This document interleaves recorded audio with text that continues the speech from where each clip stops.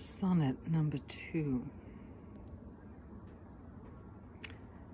But only 3 in all God's universe have heard this word thou hast said, himself, besides thee speaking, and me listening, and replied, one of us, that was God, and laid the curse so darkly on my eyelids as to amerce my sight from seeing thee, that if I had died, the dead weight's place there would have signified less absolute exclusion.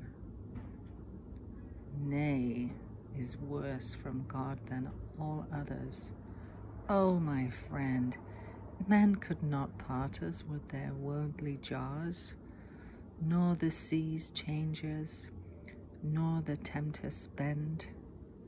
Our hearts would touch for all the mountain bars, and heaven being rolled between us at the end, we should not vow the faster for the stars.